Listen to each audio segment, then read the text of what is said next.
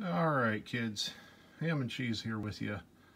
We're going to do a real short video today. What you see in front of you here, this is a Samlex 30 amp switching supply. Received it in a group of items that we purchased here not long ago.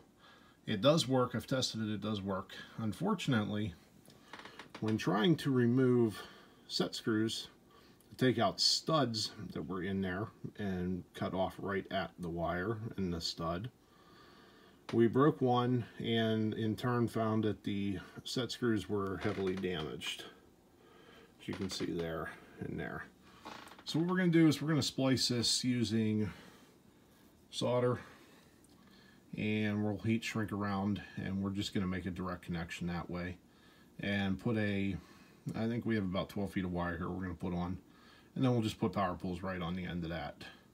So we're going to be giving this to a new ham, and we're going to set them up as best we can to get it to where we need to be.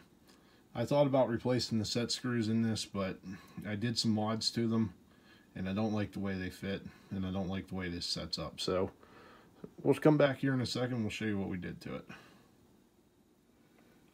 Alright, so we've gone ahead, got these soldered in. Connections are solid now, and then the next step will be we're going to go ahead and heat shrink, and we'll go from there and see what we can do with it. So stay tuned. Alright kids, so we got her all buttoned up, ready to go, and we're going to go ahead and test it now, make sure everything's functioning as should be. Alright, so a little bit of rise there on the millivolts. Let's go ahead and test it for continuity.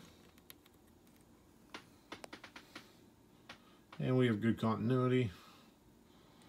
Alright, fire it up.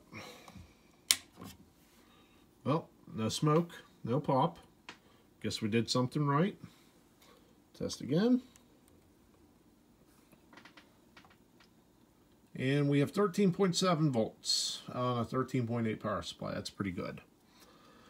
Now you can see here, voltage is only reading 7. When I tested this thing, that's exactly what it did when I had it up on the bench yesterday when I first got this in a package. And that leads me to today's cheap and easy tip. When you go to purchase equipment used, test it before you buy it, okay? Look it over real good, make sure it's what you want.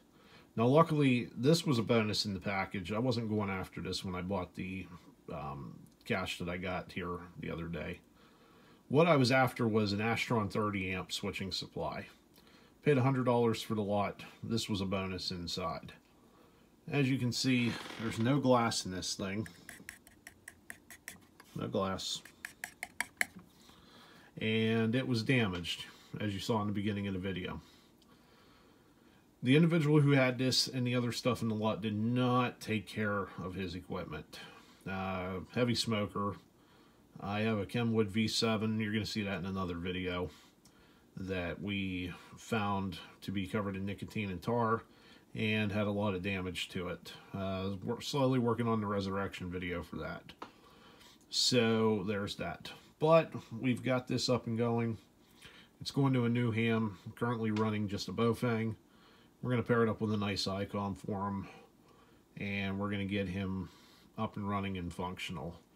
At least to the point where he can do some different things, and he has some interest in packet, a little bit of SSTV, and APRS. So this will be a good starter set for him with that Icon 2 meter. Alright, so there it is, fixed on the cheap and easy. All it took was some wire and a little bit of ingenuity, and we are good to go. Alright kids, thanks for watching. Have a great day.